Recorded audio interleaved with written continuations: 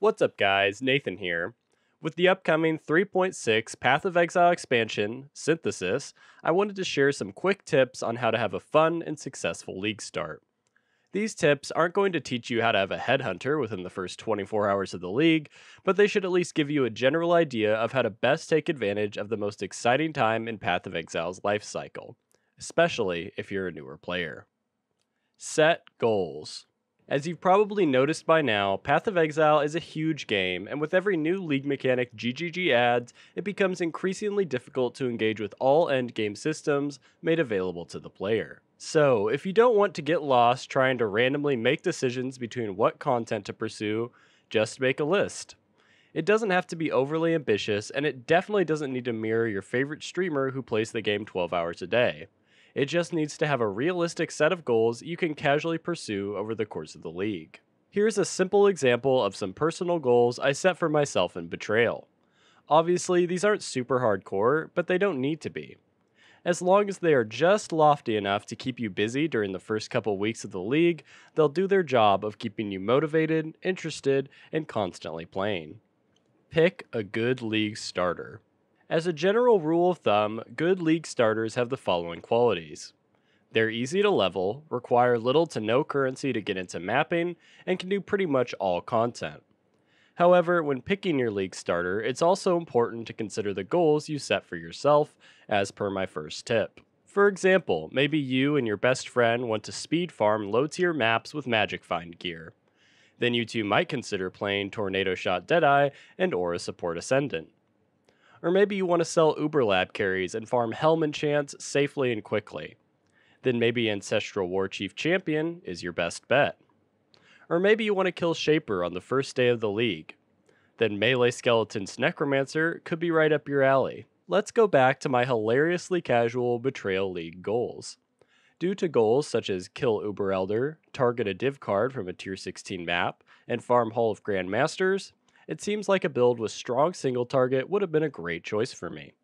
In fact, although I didn't actually league start with it, I did indeed end up playing Arc Minor Saboteur to complete all three of these specific goals, which would have been a great option to start with. If you're still not sure what build you want to play, keep an eye out for next week's video, where I'll be releasing a list of the best league starters going into Synthesis, as soon as we see the patch notes, of course. Engage with social networks. This is a tip that is often forgotten by newer and more antisocial Path of Exile players. Pay attention to how the league meta is developing around you. This means having an active guild, being a part of informational discords, constantly checking Reddit and Twitch, and yes, even keeping an eye on global chat. The most overpowered builds and lucrative farming methods are not usually things you'll figure out on your own. Maybe Grimro will make a video about his Atlas farming strategy, or maybe Mathel will come out with another one of his fastest builds yet. The point is, the sooner you know about these kinds of things, the sooner you can use them to your advantage. Take Harbor Bridge Syndicate farming, for example. As some of you may know, one of the best ways to quickly farm currency this past league was to get a build that could quickly complete level 60 Syndicate encounters, stack as much move speed as possible, then run back and forth across Harbor Bridge for hours on end. I personally farmed thousands of chaos doing this just a few weeks ago, and I'm sure plenty of more hardcore players made far more profit than me. The way most people found out about this strategy was thanks to a fantastic YouTuber named Daykun.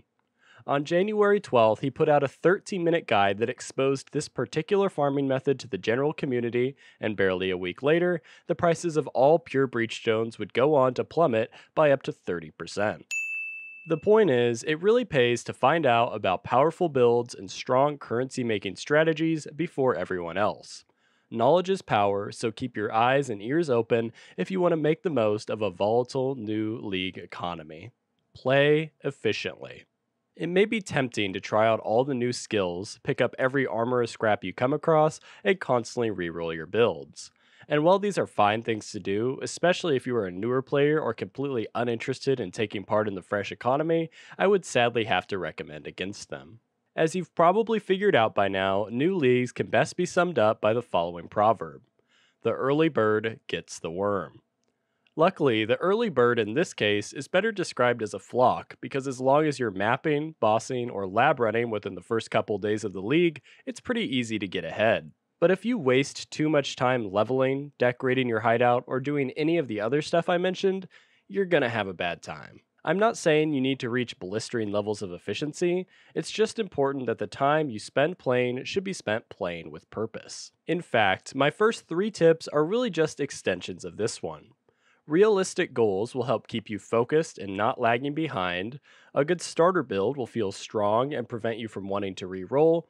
And staying in the know about what lucrative systems are being discovered will push you forwards and upwards.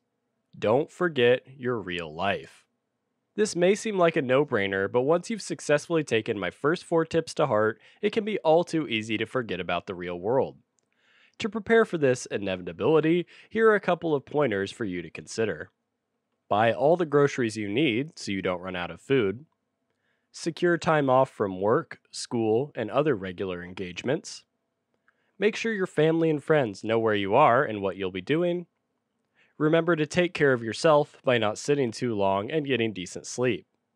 Generally speaking, it's important to remember that GGG does not engage in responsible game design. They don't time gate, they don't give you incentives to take breaks, and they certainly don't put artificial systems in place to maintain subscriber numbers.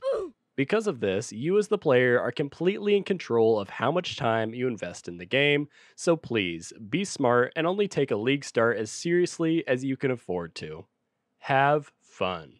This may seem like some hokey advice reminding you to enjoy yourself because it's just a game, but I'm actually dead serious. If you enjoy playing Path of Exile like a job, hitting level 100 within the first week of the league, and farming currency until your fingers fall off, go for it. But if you prefer theory crafting meme builds, flipping portal scrolls, or just trying to kill Shaper for the first time, that's totally fine too. I've said it before and I'll say it again. Path of Exile is a game about setting personal goals, then pushing yourself to achieve them.